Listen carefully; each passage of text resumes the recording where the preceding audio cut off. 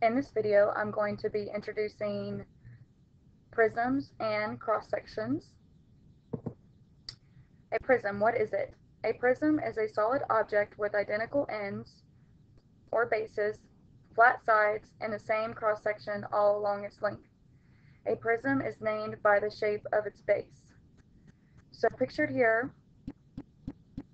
we have a prism, and the bases of the prism are triangles, and the ends of a prism are parallel. So the two triangles would be parallel, and each one is called a base.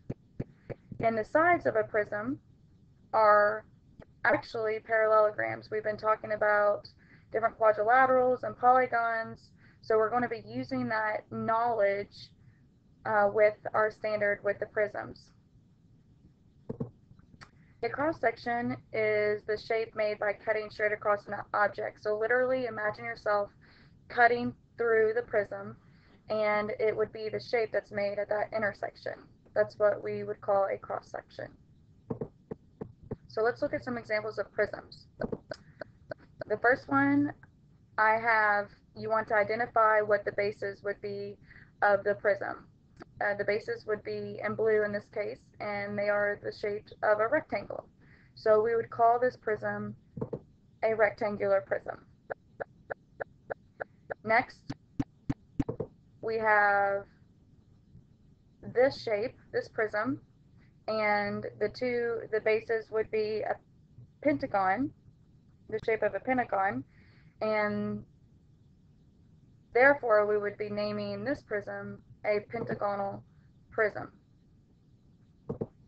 Next, we have this prism, and the two bases that form this prism are triangles, and so we'd call this prism a triangular prism.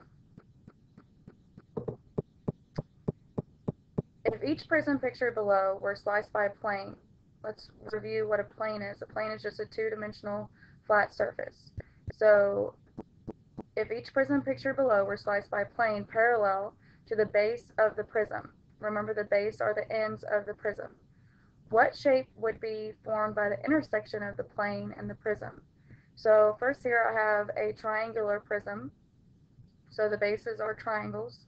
And so if we were to slice it parallel to the triangles, the shape that would be formed by the intersection of the plane and the triangular prism would actually be that shape in red, which is a triangle. So the cross section would be a triangle. Next, we have a rectangular prism. The rectangles are the bases, they're the ends of the prism.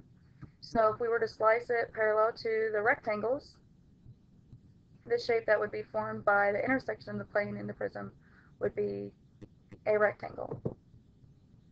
So that is the introduction to prisms and cross sections. So by watching this video, you should be able to name different prisms, and you should be able to identify cross sections of the prisms.